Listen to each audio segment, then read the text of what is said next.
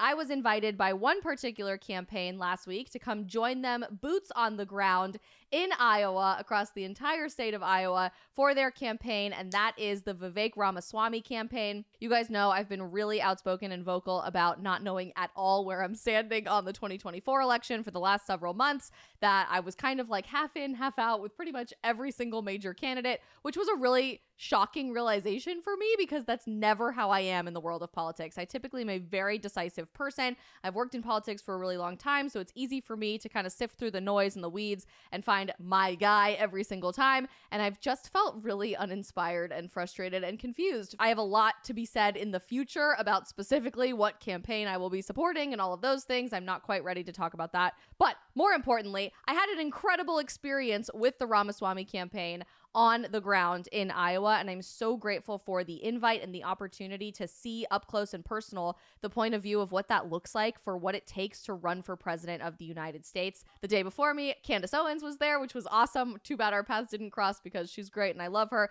The day after me, they had like 4 or 5 influencers and content creators come spend the day with them on the campaign trail, and they are very aware of the need to use social media as a powerful means of communication for the 2024 election. It was incredibly eye-opening. I'm going to share with you a little bit about my experience here in just a second and share with you a little snippet from our day together, about a 10-minute interview that we did literally in a stairwell of a random hotel at 10 p.m. after a very, very long day spent in the car. All of that to be said, I wanted to share with you guys a little bit about my experience in what happened in Iowa on Friday when I was there, the things that I was really surprised by when it came to the Ramaswamy campaign, and of course our interview together from 10 p.m. in a random hotel stairwell that I promise is coming to you. But first, about my experience a little bit. This was the only presidential campaign for 2024 that had proactively reached out to me about something to do when it came to independent content creation and opportunities to work together. I was really, really happily, pleasantly surprised by that because you guys know I have been hugely outspoken about how the right, particularly the Republican Party, has completely missed the mark with reaching youth voters, which is an important factor going into 2024, right? Because for the first time ever in this presidential election, millennials and Gen Z together are going to make up the vast majority of the voter demographic for who decides the president of the United States. It's not the traditional suburban moms rule. It's not the traditional baby boomer or elderly vote that people are trying to go after. In order to win, you have to start connecting with youth voters. And for whatever reason, most Republican candidates have completely neglected that opportunity. Bigger than opportunity, that responsibility. Ignoring all of these things or chastising them or separating yourself from young people in America completely backfires in your ability to translate your ideas to a new generation that is really desperate for meaning, for value, for purpose. We've talked about this a lot, so I won't go into too many semantics on this on today's stream in particular. So when I got the invitation from the Ramaswamy campaign to just come spend the day with them, do a little bit of an interview for my live stream, put a vlog together, make some fun, trendy TikTok videos, I was really floored at their campaign's ability to grasp that concept. So immediately, obviously, I accepted. I jumped on a plane after many, many cancellations and lots of travel headaches up to Des Moines, Iowa, and spent the entire day Friday from about 6 in the morning to about 10 o'clock at night with the Ramaswamy campaign at numerous events, watching him do some media hits, interviewing him myself, and it was incredibly eye-opening, the things that I was able to see and the things that I was able to learn about this individual that the mainstream media seems incredibly hell-bent on trying to discredit, trying to make look stupid, or even trying to isolate and alienate from the American people. So I went in kind of with my guard up. I'd never met him personally, but I'd heard a lot of mixed reviews about how people were responding to his campaign. Had obviously seen his performance at several of the presidential debates that I attended in person, was pleasantly surprised by all of the things that he had to say, but similar to Donald Trump in 2016, there was kind of this like rubbing certain people the wrong way phenomenon that people didn't like when Donald Trump had all these evil nicknames for people, and people didn't like when he interrupted people and was kind of crass and rough around the edges. So I kind of expected a similar phenomenon with Vivek Ramaswamy and actually found the complete opposite about his character and the type of person he is, and more importantly, the type of dedication and stamina that he would have to be president of the United States, which is a very important qualifying factor Americans have fundamentally forgotten about in the last several presidential elections, probably because most of our presidential candidates are like 95 years old and can't remember their own name. So I was floored, all for the right reasons, when I was witnessing this person from 6 o'clock in the morning until 10 o'clock at night, constantly 100% of the time on the money, ready to be president of the United States in the middle of a blizzard cyclone where realistically we probably really shouldn't have been driving, but we did because he promised to keep every single one of his campaign engagements that they had scheduled for that day, going to trucking companies on the side of the road, going to different event venues in super rural towns, family-owned restaurants, to make sure that his campaign was showing up in a way that the other campaigns really weren't. Most of the other campaigns took the day off, but while he was in the car for 2, 3, 4 hours at a time, he was constantly 100% of the time doing interviews with the newspaper or with magazines, doing live TV hits from the back of the car in the dark, where his staff was having to hold up these incredible bar lights and a professional camera. In one of his hits, I'm actually like hiding under the seat behind him so that you can't see me. And whether someone came to just take a picture with him or came to ask him a question or came to just hear what he had to say, he has that unique ability that very few people in the world have to make someone feel like they are the only person in the world, even for 5 seconds. As for the funding thing, he is very much just like Donald Trump in 2016, funding the vast majority of his campaign himself. So I have no idea where this George Soros thing came from. It is kind of the insult that everybody on the right is using for anybody that's not Donald Trump, which is just objectively not true. But when it came to his character, I was incredibly surprised and blown away for the better with all of the things that he had to say. I had one thing that I've been criticizing him on for a very long time, and that was this under 25 voter thing, which I actually think he ended up articulating very well when I pressed him on it and asked a little bit for some clarification. We'll play that in the interview here in just a second. And I wish I could show you literally everything today from our day in Iowa, but we have lots of editing to do for you guys to make sure that that footage is ready for you. We're putting together an awesome vlog of all of the stops that we went to, our experience with him doing news hits in a gas station, and everything in between. But here's just a small snippet of what our day looked like with Vivek Ramaswamy at 10 p.m. in a random stairwell in a hotel, because this is the type of stamina this guy has after the longest day of all time. Okay, so I want to start, Vivek, on this interview with the elephant that's not in the room, and that is this conversation about the RNC really not supporting your campaign and the friction that's existing there. Why do you think that's happening, and why do you think an outsider's perspective is so important?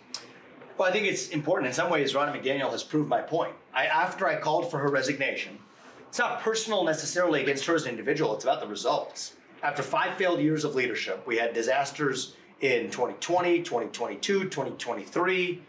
What else do we actually expect other than accountability? If this is a football team, they would have been fired, the head coach would have been fired long ago. Mm-hmm.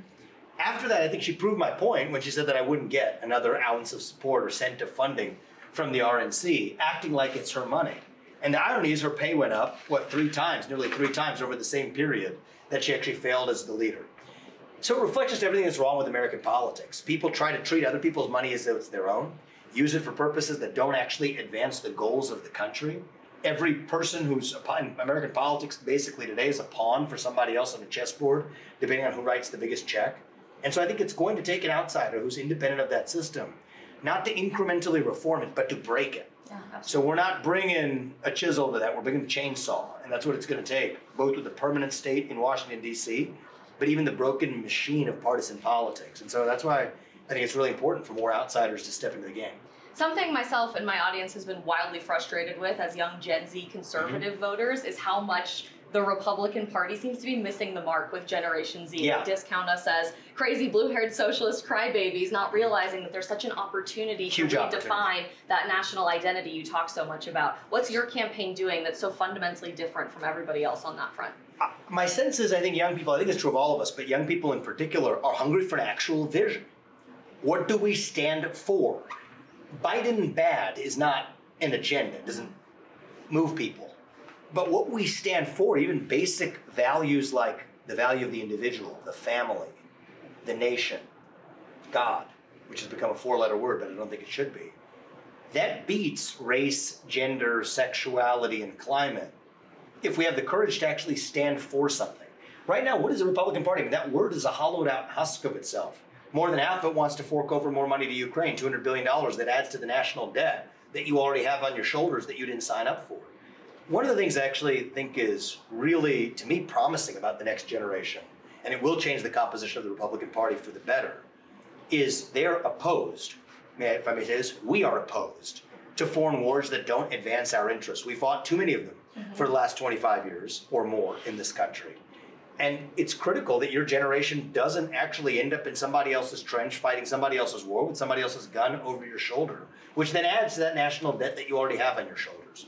So I think that's a good pitch for the Republican Party to make to the next generation if we can get our act together, take the Lindsey Graham, Nikki Haley, Karl Rove, Dick Cheney wing of the Republican Party and relegate it to the dustbins of history where it belongs.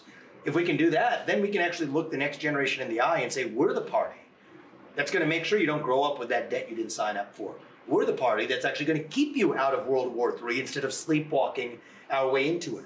We're the party that's actually going to say that if we are going to ask you in some way to serve this country, certainly those in the military are going to actually protect our own homeland right here at home in the United States of America.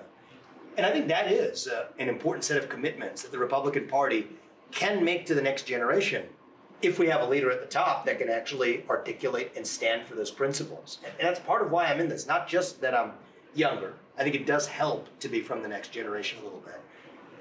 But because I'm standing for ideas that I think will improve the actual lives and protect the next generation against the biggest risks that we face. Jill Biden, our first lady this week, said that Dr. Jill, excuse me, important things, said that Joe Biden's age of our current president is actually an asset to him going into the 2024 election. Well, she's a doctor. Obviously true, because she's a doctor. But do you think we should have age caps for the presidency and for public office?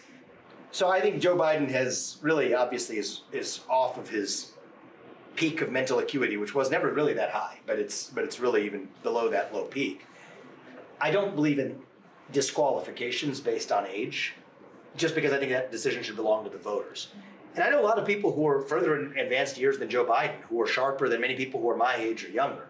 I mean, John Fetterman, for God's sake, would have passed the age test, but I think probably not passed much of the competency test. And you could say the same of many Republicans who have been stuck around, outlived their welcome.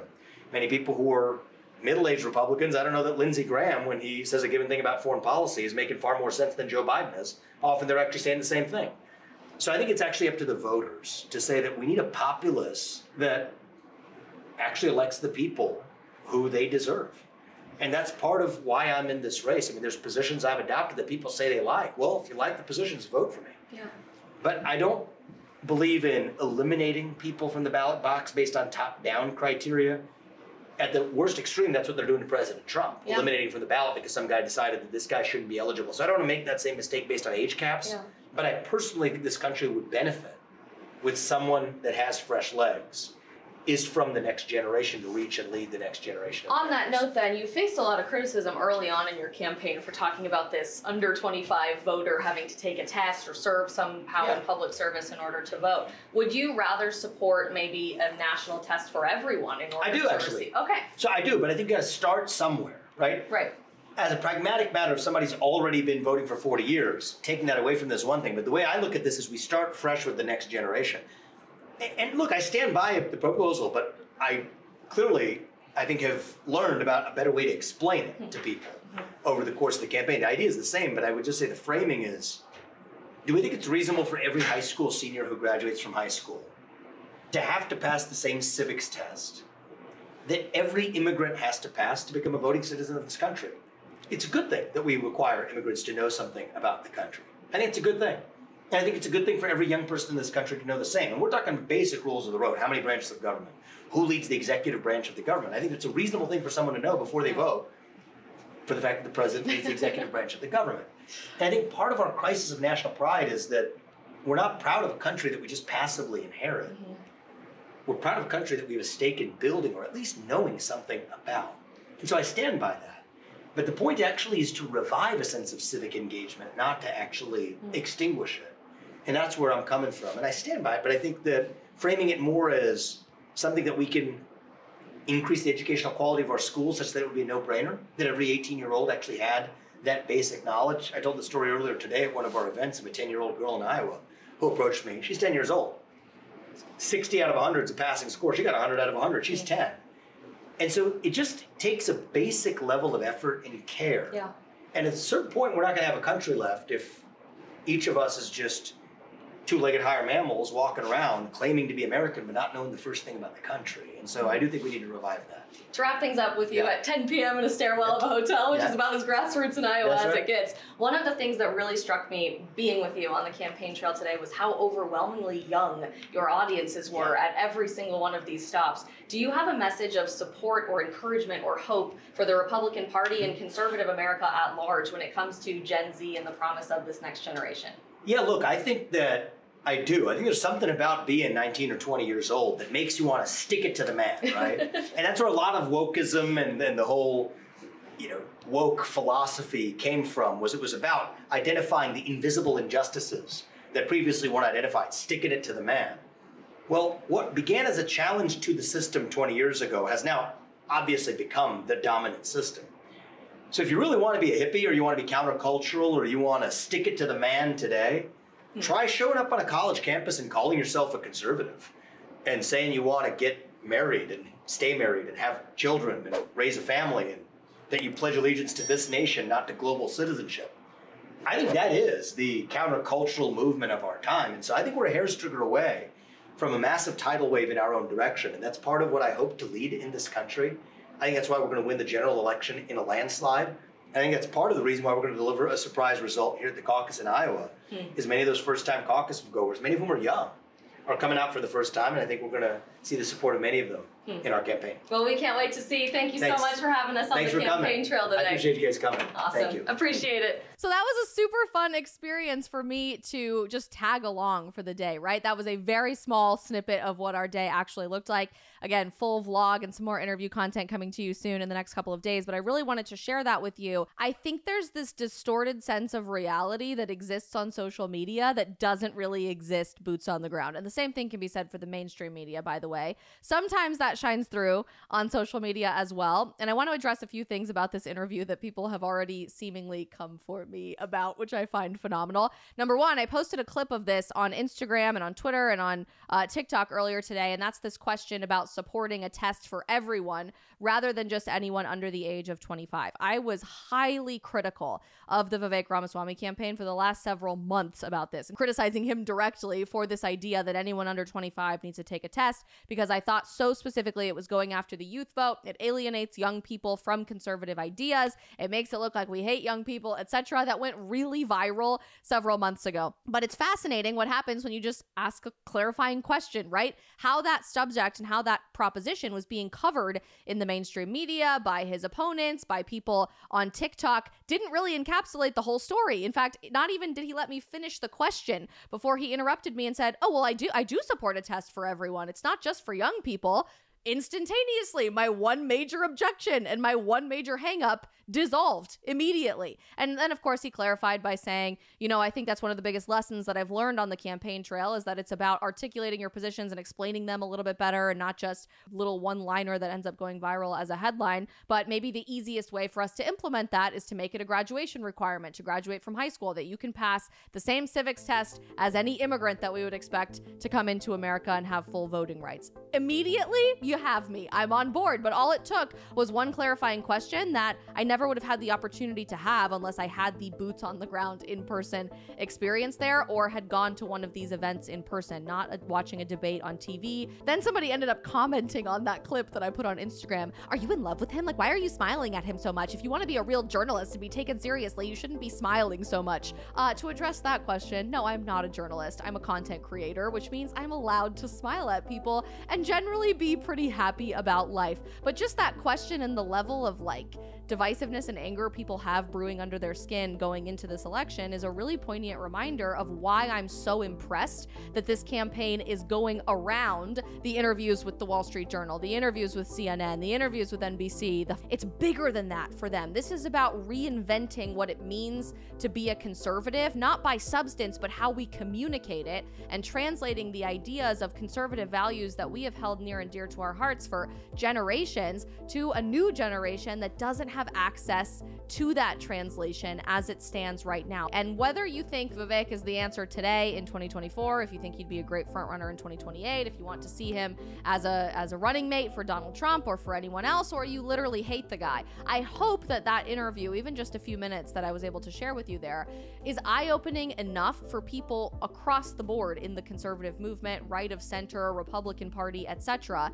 to realize the importance of new media, because I really do believe we have an opportunity with this generation that we've never had in modern history to reclaim and redefine pride in what it means to be an American, to have a sense of national identity again, to have a stake in the future of our country that we are fighting for, the importance of being a real, authentic human being, and the importance of translating ideas to the next generation moving forward.